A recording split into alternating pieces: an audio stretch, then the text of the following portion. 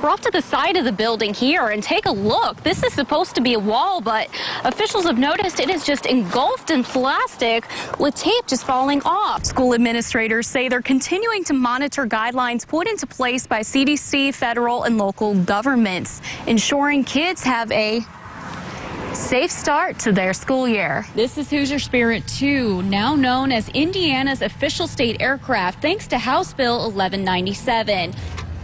The suspect opened the mailbox, pulled the mail out from the box and into the car, and then drove straight off. This is Columbus's only nuclear bomb shelter, 30 feet down, and the only way in is through that steel door. And in Evansville, we've got a team working at the Salvation Army to grill up some burgers and hot dogs. They're also serving up some popcorn and snow cones for community members. This biplane's name holds a lot of history. 1943 Boeing Stearman. You think about that, 77 years old. That's pretty amazing. This World War II era plane once saw use in training young pilots being sent to battle. Now, it's flying through the skies above West Virginia, including the New River Gorge and Summersville Lake. Bill Chenard, the owner and operator at Wild Blue Adventure Company in Fayetteville, pilots this plane and takes many locals and tourists up for a ride. We really tailor the ride to the person's expectations, their experience, and also their comfort zone. Working with someone's comfort zone stood out so much to me, let's do this, that I decided to face my fear of heights. Passengers sit up in the front seat. They safely buckled me in, and I received a quick briefing. Let's go into a little dive, and then we'll pull up. And I'm going to keep it really gentle. It's going to be totally fine, I promise. From Chenard seated in the back seat. Then he and I were ready for takeoff. Chenard says this experience is unlike any other. This isn't really a thrill ride. We want to really grow the love of aviation with this plane. If I land and somebody says, this is the best experience I've ever had, I was never scared, that's really what we're looking for. I was off to conquer my fear. Chenard even let me take command of the plane for a few minutes, and it's a very simple, easy lesson.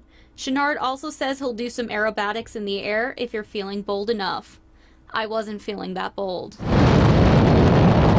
We flew over the New River Gorge Bridge, and before I knew it, we were making our descent and landing back onto Fayetteville grounds. It was so fun. It was a once-in-a-lifetime experience, and truthfully, I loved every minute of it. Another successful mission over the friendly skies of Fayetteville, West Virginia. Reporting in Fayetteville, Katie Forcade, 59 News. I just wish people could see what I go through every single day at work. Megan Anderson is an ICU nurse in Evansville. She says her day at work consists of seeing the worst of the worst cases of COVID, with many patients coming to her with the need to be placed on a breathing machine or ventilator. Her job as a nurse working through this pandemic is more than just making sure someone is properly hooked up to a machine. Holding a patient's hand while they're dying because their families can't be in there, or being the last person they see before they go on the ventilator, you know, promising them that I'm going to try everything that I can do to make them better, even though I know there's probably a large chance that that's not going to happen. And she doesn't want to see more people go through this. She says most people hospitalized due to COVID are not vaccinated, which is why she wants people to consider getting the vaccine. Even though it may not prevent you from getting COVID, hopefully it will decrease that risk of you getting super sick with COVID and maybe even coming to the hospital, and maybe it can keep you at home with mild symptoms. And so I think that's why it's really important. Anderson says a lot of bad information is out there about the vaccine. I truly wish that people could just get the straight information to make an educated decision. I hate how politicized it is, because to me it's not political. It has never been political to me. I do this every single day of my life now, and even when I'm not at work, I'm dealing with the effects of what this virus has done to my mental health. She says at the end of the day, she and her coworkers are in this together to help people the best they can during this pandemic. It is definitely disheartening to walk out knowing that, you know, oh man, they didn't get to go home today. They're here another day, or they're probably not going to be able to go home. But we'll keep trying our best, and that's all that we can do. In Evansville, Katie Forcade, Eyewitness News.